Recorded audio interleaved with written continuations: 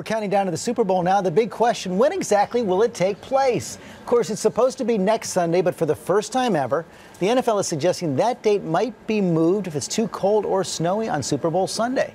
ABC's Gio Benitez here with the details. Good morning, Gio. Good morning, George. This would be an unprecedented move. Of course, football is an all-weather sport, but the NFL says safety is a priority. So instead of Super Bowl Sunday, we might be saying Super Bowl what day? Could we see a Super Bowl Friday or Saturday or even Monday? Believe it or not, it's possible if a major storm threatens the big day. We don't have a crystal ball on weather, but we're confident that we're going to be able to have our events.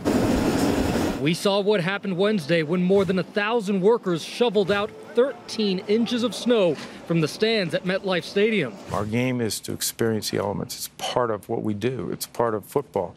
And I believe that's part of our history. This morning, as we learn about a coming storm and 80,000 fans descending upon New Jersey, news that the NFL allows Super Bowl Sunday to be moved anytime between next Friday and Monday. The Super Bowl is under siege because of Mother Nature, and everybody's plans are all messed up. It sounds like something right out of the movies. This will be the first outdoor cold weather Super Bowl in the NFL's history.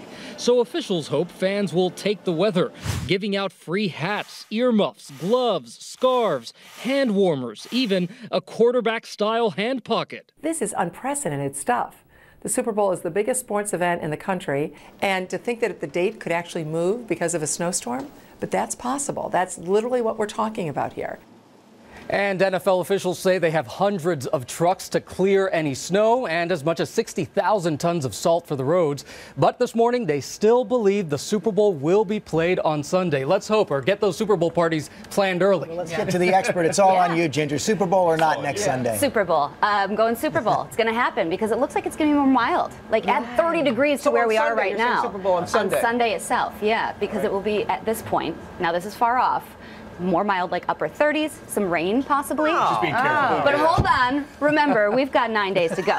So I don't put my name or gamble on anything that's 7 days out. Like 7 days, 5 days? You text me on Saturday night, and I will give you the forecast. You know what, you're always there Smart, for me. Ginger. You really do. Thank you for that, Ginger.